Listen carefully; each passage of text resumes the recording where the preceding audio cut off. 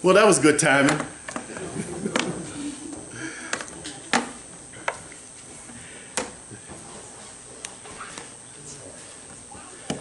And as you heard our scripture coming from Romans chapter 10, verses 9 through 13.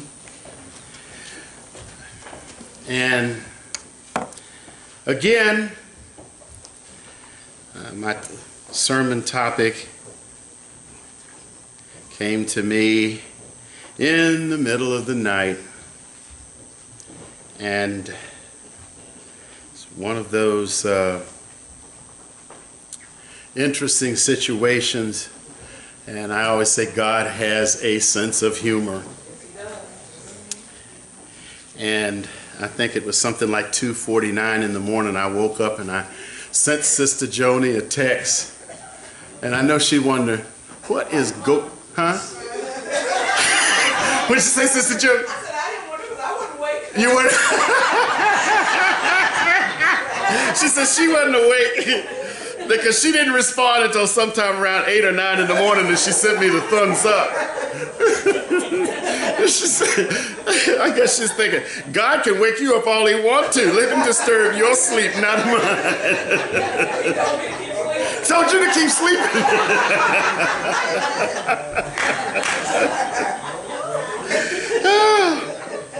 Yeah.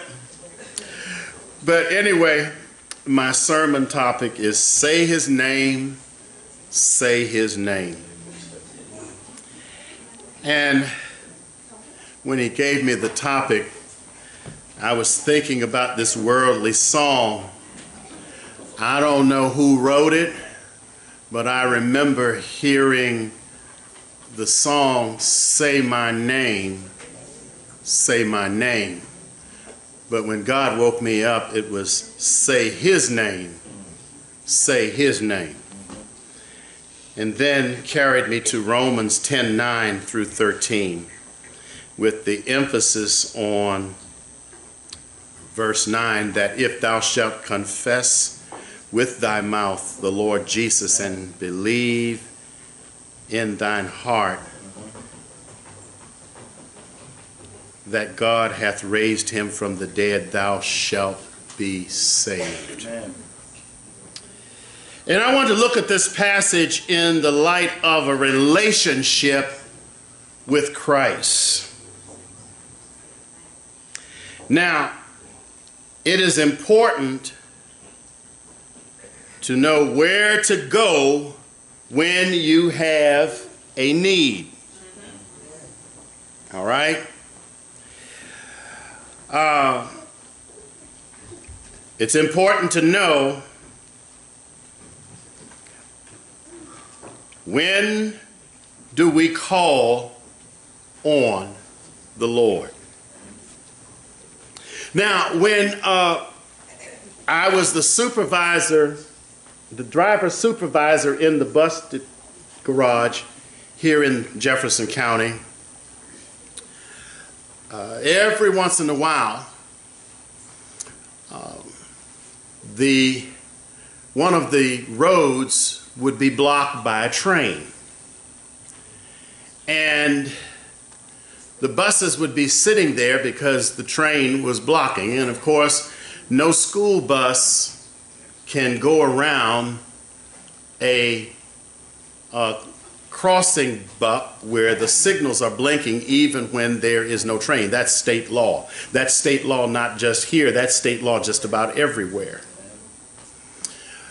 But of course, me being a railroad buff, I know that on each one of those railroad signals, there is a number that you can call if there is a malfunctioning signal. And so I took it upon myself to go around to every grade crossing in Jefferson County where our schools cross, those that were controlled by a crossing gate or the blinking signals, or those that just have the signal, the crossing buck with no signals where a train could be sitting. and even the one that we cross in Berkeley County, where the bus would go to take students to James Rumsey, and get the number on the buck, the crossing buck, of the railroad that owned that signal.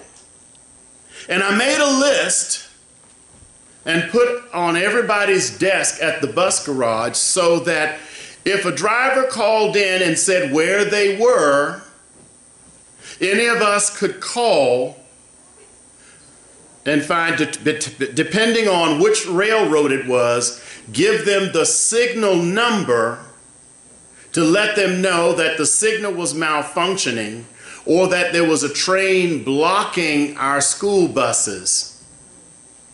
I took it upon myself to go around and get every one of those and make a list of them so that we could quickly get the signal either fixed or the train moved as quickly as possible so that the kids could get to school, or we'd have to make arrangements to get the buses rerouted in some way. So there was a number that you could call. Now, that was placed on everybody's desk.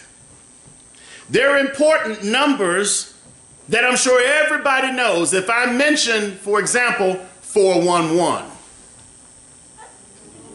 information. Now, when I was growing up in D.C., I knew this number by heart, even as a small child. It was, and most of us now, we're used to all numbers, but it was WE61212. And I used to love to dial that number when I learned how to work the phone, because there was this nice little sounding lady. She would tell you what the weather was, the WE standing for weather. And then there was another number that you could call, TI 42525, time. And I would call that sometimes just for fun, just to hear this lady say, "Good morning. At the tone, the time will be 11:56 and 20 seconds. Beep." That happens to be the time right now. Then, of course, there was a number that you could, so y'all know what time it is because I'm looking at the clock. Then there was another number that even now we use, but we use it with our cell phones, 611. That was if you had a problem and your phones weren't working properly and you had one line or one phone that was working, you could call 611 and get a repair. Now, if you got a cell phone and you dial 611 now, maybe it might not work on your phone, but on my phone, if I dial 611, I'm going to get AT&T, and I can talk to them about my bill. I can tell them if my phone's not working, if I want to make changes in my service. So 611 still works today. And, of course, then later on, so that you wouldn't have to dial 7 digits to get the the police. Then they came out with 911. Now there was another number. Now I don't know whether this number worked in your house, but there was another number in my house that you called or you didn't call. And that number was, if you were getting a spanking, you called 9, don't run. Every job has a list of numbers for the Office of Personnel, who to call for certain situations, help desk numbers, to report an absence, or request leave numbers, or etc.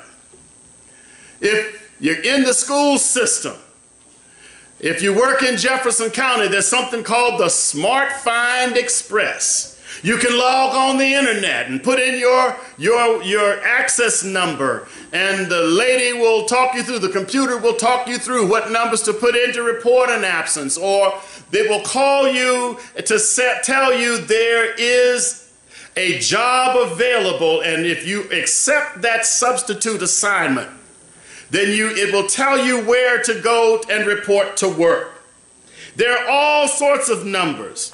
There are numbers for technical support, for this or for that. But most of them now, you don't get a live person. Everybody knows that. You call somebody for help. You might spend half the day getting to press this, press that, press 1, press 2, press this, press that. If you need further assistance, go back to 1, press 1, press 2, press 3, press 4, press this, press that. I'm sorry, we can't connect, call back, or leave your number. We'll call you back when we get time. Or we'll send your call to Timbuktu or Hoop-de-Doo, and we'll get to you when we feel like it. And then when you get Hoop-de-Doo, press 1, press 2, call this, call that, and then you get somebody, hello, where are you calling from? I do not understand you. Please try, I'm sorry, I can't understand what you're saying.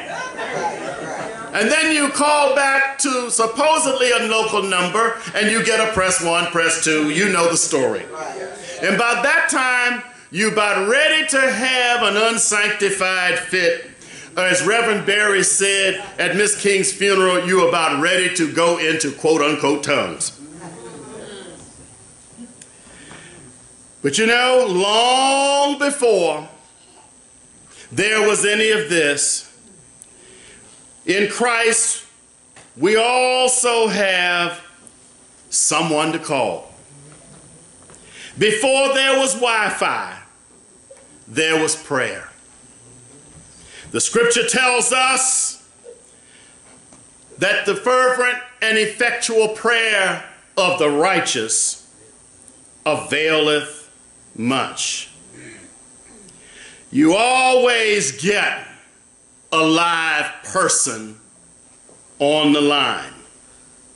A long time ago, somebody penned the song, Jesus on the Main Line. Tell him what you want. You see, because back in the day, before we had our own personal phone number, when we had hard-wired phones, somebody couldn't afford their own personal phone and they had party lines. But if you were fortunate enough to have your own personal phone, it was the main line. So, say somebody penned the song, he's on the main line. That means there was no chance of anybody eavesdropping on the line. Prayer was your main line. Nobody was picking up to listen in.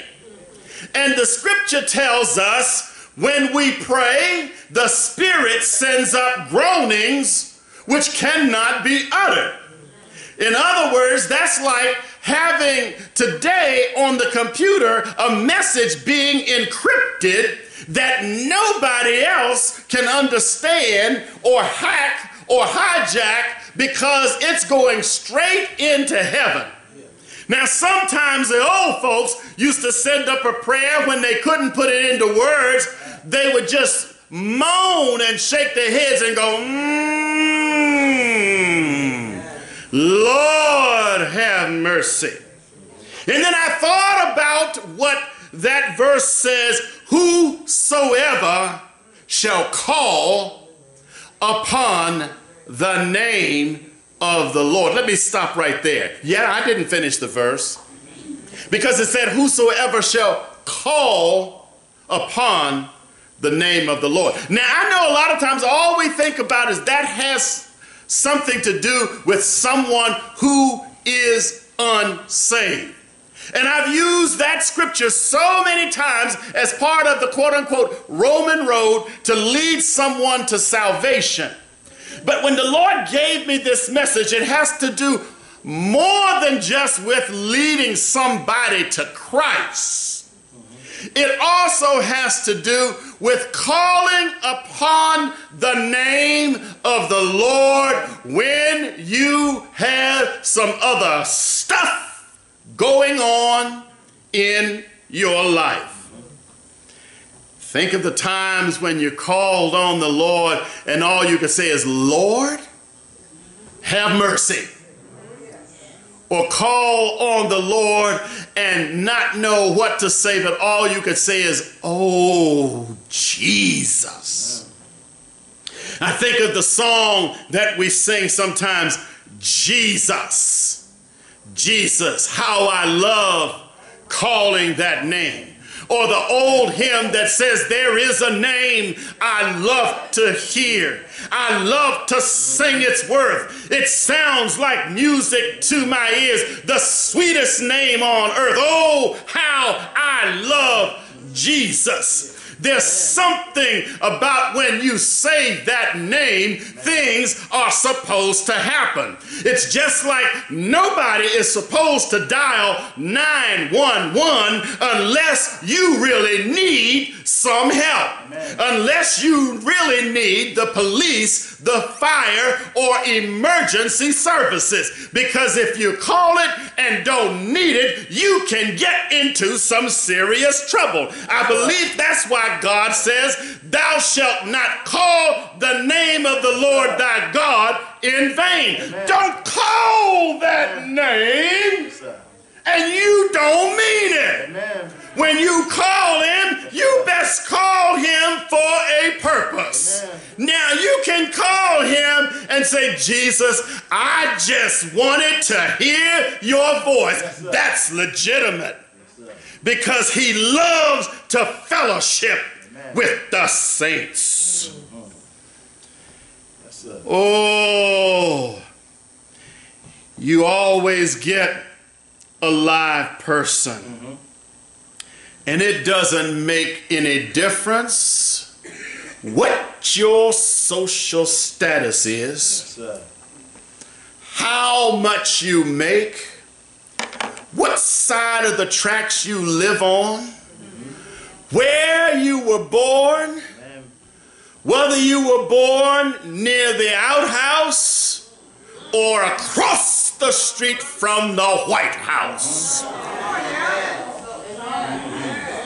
He says, whosoever shall call upon the name of the Lord. It doesn't matter whether you are a public assistance recipient or whether you have millions sitting in the bank. How do I know this? The word says, this poor man cried unto the Lord, and he heard me. Yes, yes, yes, that verse says, whosoever. Who is whosoever?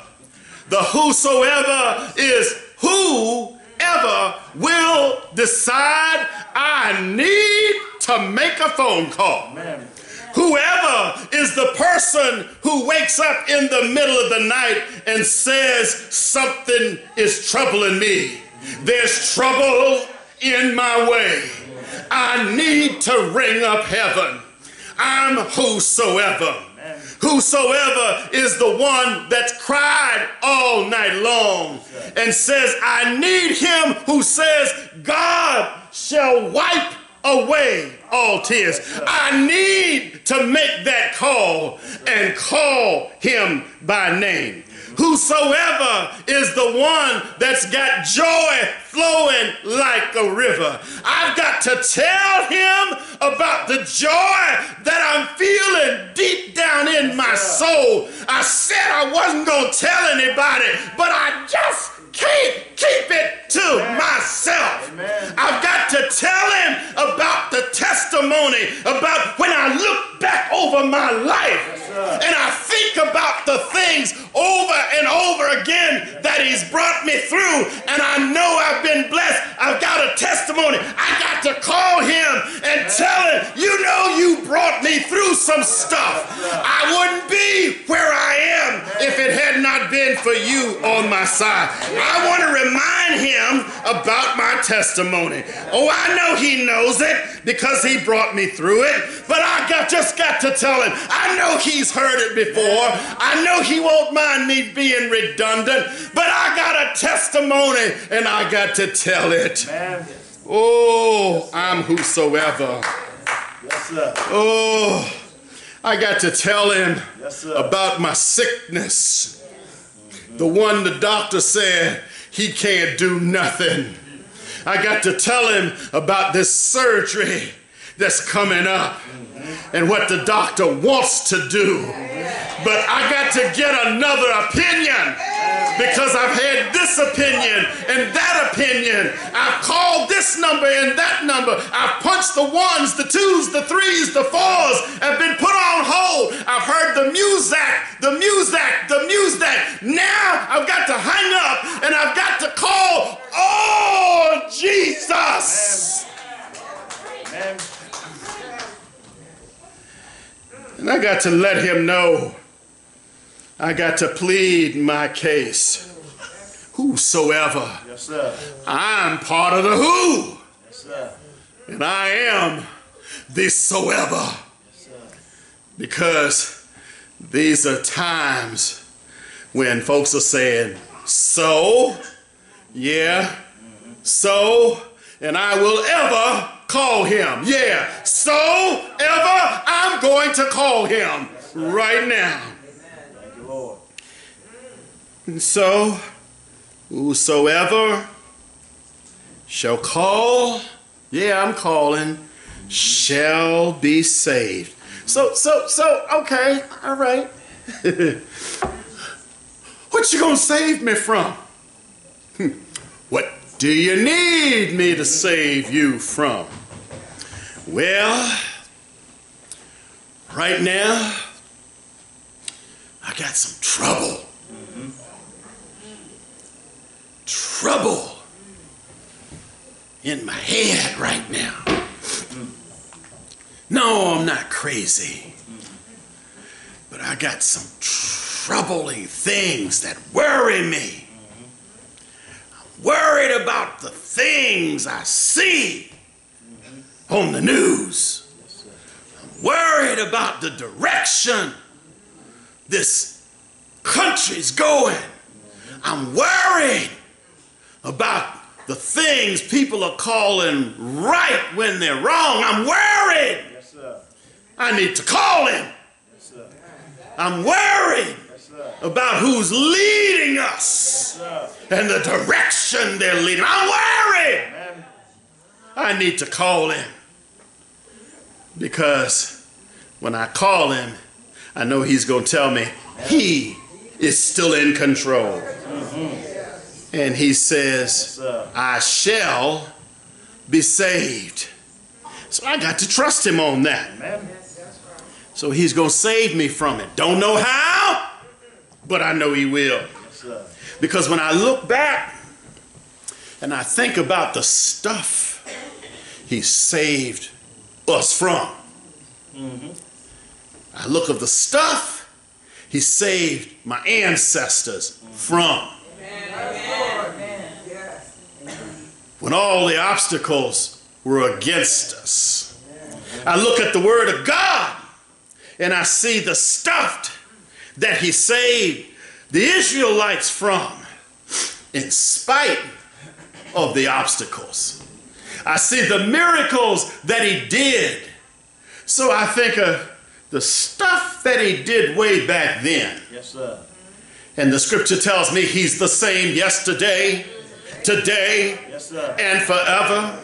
And the hymnologist wrote, it is no secret what God can do, what he's done for others, Amen. he'll do for you. Yes, sir. So if he's the same yesterday, today, and forever, Yes, he is. and he's God all by himself and needs nobody else, let me ring him up and call him, oh, Jesus.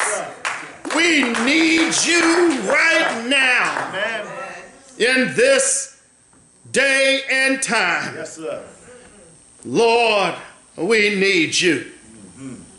I need you to touch the sickness in my body. I need you to touch the situations that I face each and every day. I need you when I get up in the morning to order my every step. Because, Lord, you know, sometimes my balance gets a little thrown off. My equilibrium gets a little strange. Now, I know some of the medicine I take, it says it may cause your balance to be thrown off.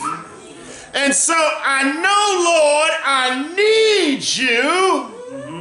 Hey, when I get up in the morning to order my every step, Yes, sir. to keep me on balance. Lord, I need you to save me sometimes from myself. Save me sometimes from my thoughts. Save me sometimes from my evil thoughts. Save me sometimes from my old nature. Save me sometime from that other nature that's at war with me because of the new nature that's in me and it wants to break out and fight. And Lord, you said greater is he that is in me than he that is in the war. Lord, I need to call you because sometimes that old nature rails up and I know I can't fight it by myself. Lord, get down in me. Fight the battle when I can't fight it by myself. Hey! Oh Lord, save me from myself. Save me from my anger. Save me from my hatred. Save me. Paul said, when I would do good, hey, evil is ever present. Save me from my tongue. Sometimes it wants to go in gear before I can engage my brain. Oh, Lord. Oh, I could go on and on and on about stuff that he needs to save me from. But, Lord, you know, I got to let that go because there's some stuff that you saved me to. Oh, the easiest one, you saved me to redemption. Let the redeemed of the Lord say so. Whosoever, yes, who? I'm who? Who? You saved me. So, yes, I say so. You saved me. So, you saved me to the whoever will call on your name. I call you because whoever calls you will one day be with you forever. So you saved me to the forever of heaven. So I got that. So you saved me to fire insurance. So that's a given. So now, Lord, save me to the joy of the Lord. You saved me to freedom in Christ. You saved me to fellowship with other believers. You saved me to friendship with other believers. You saved me to freedom from worry because your word says cast all my cares on you because you care for me. So when the care starts trying to come back in, I ain't going on that trip. Lord, you saved me to the freedom from care. I embrace that. You saved me to it. Lord, you saved me to liberty in Christ. You saved me to the willingness and yearning to share with somebody. You saved me to the hunger for more time with you. Amen. Do you have anybody you just can't talk to enough? Now think about it. Somebody that you just enjoy so much. Yes, sir. You talk to them a couple of times a day. I bet you if you think about it, everybody in here got somebody you talk to a couple of times a day. Uh-huh. You know I'm right. Or you think about them a couple of times a day. And it's not always somebody that causes you to go, oh, Lord, have mercy. But you got somebody you talk with, it might be a best friend, and you go, yo, hey, what's up? Or the ladies, y'all might have this girlfriend, hey, girl. Yeah, how you doing? You know, yeah, see, there you go. You got it. You got this. Uh-huh.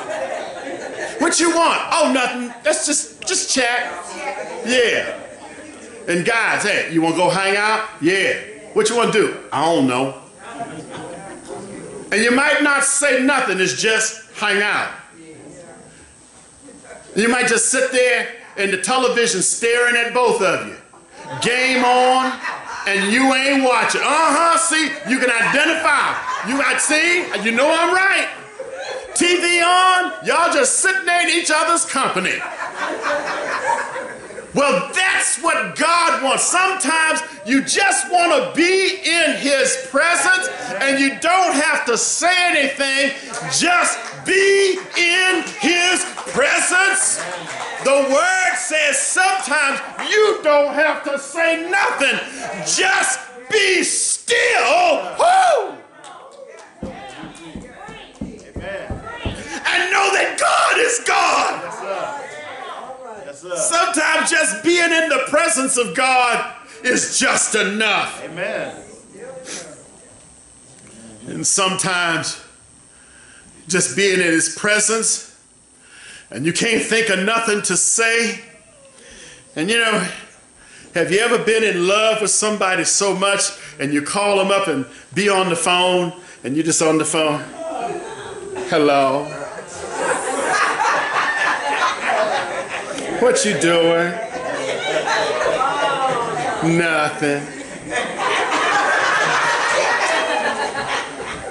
What you doing? Oh, nothing. You still on the line? Yeah.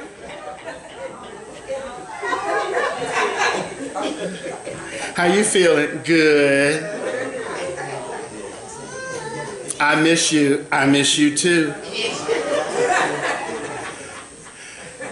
But you know what?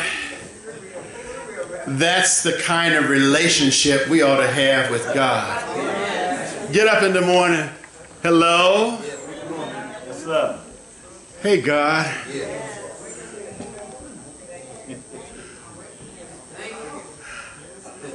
And God said, what you want? Oh, nothing. You still there, God? Yeah, I'm here. I love you, God.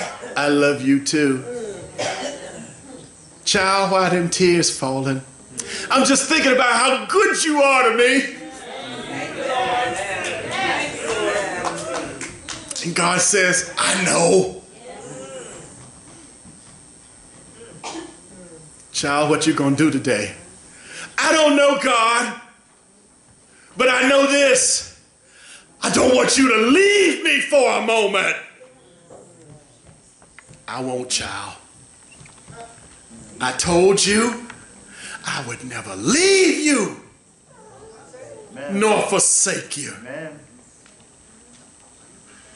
All you got to do is just say my name. Call me. Call me in the morning. Call me late at night. Call me at noonday. I got time for you. I'm never busy, 'cause I never sleep nor do I slumber. I've always got time for you.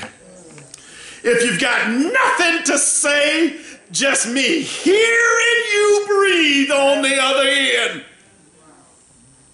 God says that's enough, because I count every breath just like I count every tear that you shed. And I numbered every hair on your head. And I'll number every syllable that you say. All you got to do, saints, is just say his name. Say his name. And sometimes, you know, as babies, when babies first learn how to call their parents, they practice just to see if it works. Mom, mom, mom, dad, dad, dad, dad, dad, dad.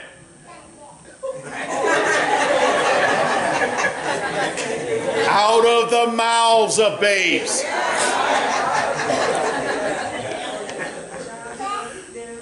Songwriter says, we are our Heavenly Father's children. Amen. And all he wants us to do, he's taught us his name. Yes, sir. He wants us to practice calling his name. Amen. And so then when we need something, we don't have to be introduced to him, because we know him. Amen. And his word says, my sheep know my voice, and I know my sheep. And that way, when we call him, oh, that's so-and-so. I know that voice. Or when we moan, I know that voice. I know that distress call before you even get it out. Oh, that child is hurting. That child's in need. That moan means I'm hungry. I'll figure it out. I know that moan. I know that grunt. That's a pain from deep down within. That's how God knows us. He says, call me and I will save you. Saving is more than just salvation. It's complete and total rescue from whatever ails you. When it says, whosoever shall call upon the Lord shall be saved. Amen. And it also says later on in that passage in verse 11, for the scripture says, anyone who believes on him shall not be ashamed. Amen. Because if you know him and you know what he can and will do for you, it's something to brag about. That's something to tell somebody else about. And nothing ever to be ashamed about. Because you've got somebody that loves you and cares for you. And you can run to in the time of trouble. Just say his name. Say his name. Yes, sir. Say his name. Yes, sir. Is there one?